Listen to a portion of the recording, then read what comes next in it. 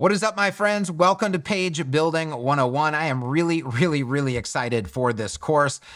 Before I get to my background, my name, of course, is Kevin Geary, but before I get to my background, which I know a lot of you are going to care about, especially if you're new here, I want to talk about the premise of Page Building 101, why I'm creating this course, and the problem that this course solves, along with what you should expect when you're doing this course and what the hopeful outcome is after you're done with this course. So I've identified a big problem in our industry. This is the web design industry that I'm talking about. And it's a problem with the content that's being created. It's also a problem with the work that people are doing. And the problem is this.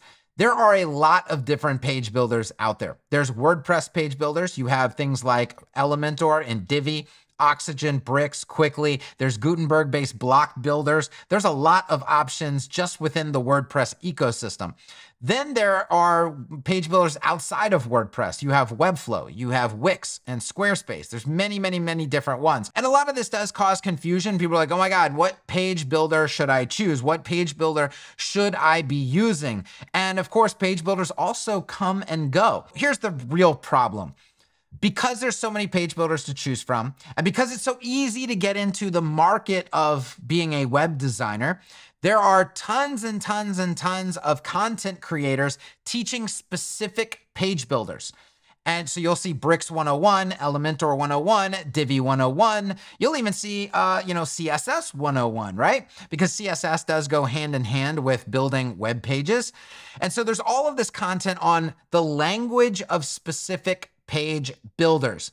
And then when you see the work that people are doing in these specific page builders, you quickly realize, oh, this person understands the language of the builder enough to assemble web pages, but they don't actually understand the language of web design. They don't understand the language of what page building should entail and what the end result should be. And they don't understand very important concepts like scalability and maintainability and performance and accessibility. They're missing so many fundamentals because they spent all of their time learning the language of a specific page builder. And a lot of times the page builder they're using is not a professional tool. It is a tool for beginners. So you may be coming to this course, Page Building 101. You could be using Elementor, you could be using Divi, you could be using Bricks, you could be coming from Webflow, you could be coming from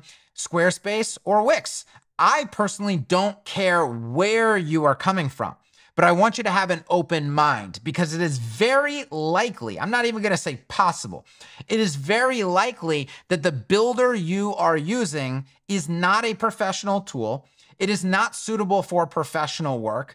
And by the way, I'm creating this course for people who consider themselves to be professionals or they aspire to be professionals. That means they consider themselves to be a freelancer or an agency owner. Of course, everyday people can take this course if they want. It's 100% free. Anybody can consume this content. Anybody can learn the language of web design within the context of page builders. That is perfectly fine. I don't care who takes the course, but I'm creating the course to elevate the skills of freelancers and agency owners specifically.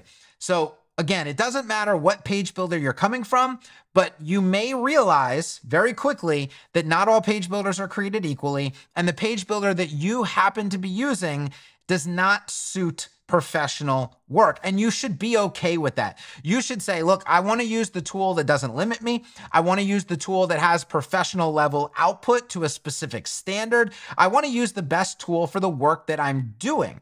And there are a few different tools that when it comes down to it, they're all suitable for professional work. And at that point, it's what do you prefer?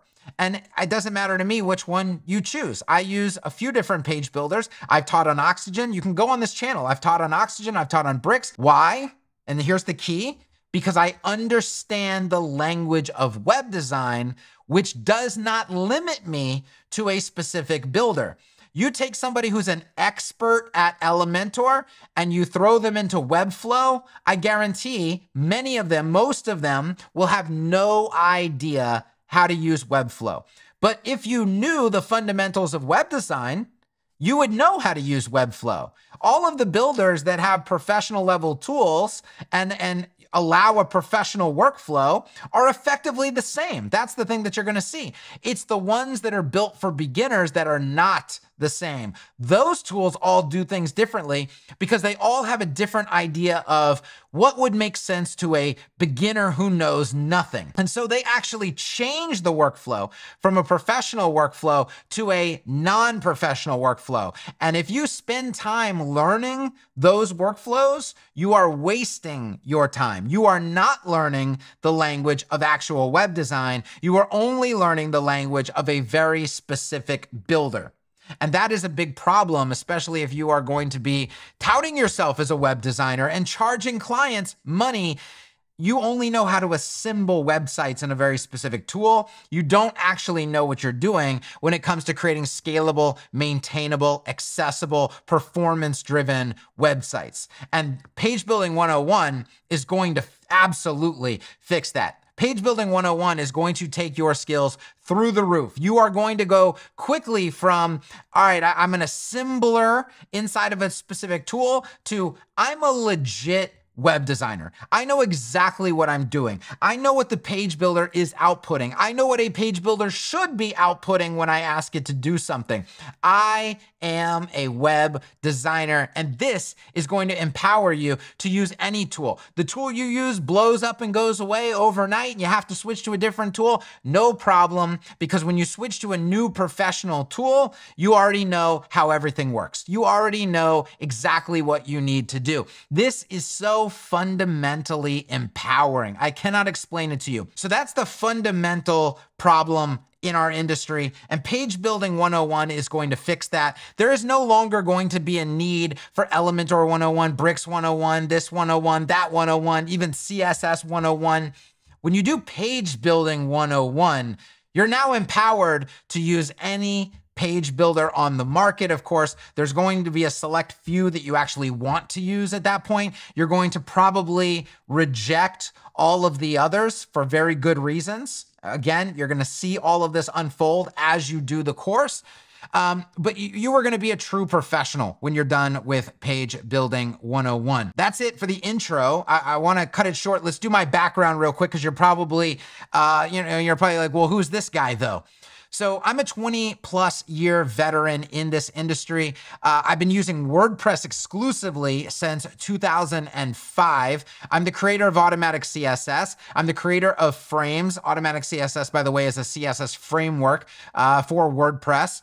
And I am an agency owner who's done websites that range from $10,000 all the way up to $125,000. I do work in the actual trenches day in and day out. So this is not like, ooh, he's just a content creator. No, I'm working with real world clients day in and day out.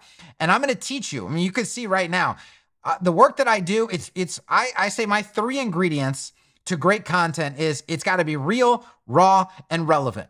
That's what my videos are. They're real, they're raw, they're relevant. I'm not a teleprompter guy. I'm not a script guy. I teach as if you're sitting next to me. I teach as if you grabbed me and threw me on stage in front of 500 people and gave me a computer and said, teach these people web design. That's how I would teach. Okay. And so it's real, raw, relevant. Sometimes it's entertaining. Sometimes it's, you may not like my personality. Sometimes I don't know. I'm not for everybody. I know that, right?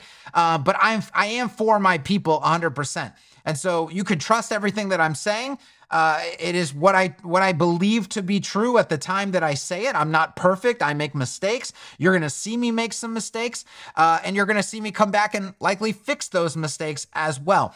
That's just how things work. I don't polish everything up. I don't heavily edit my videos. 99% of what you see is completely unedited. You get what you get with me. What you see is what you get, okay?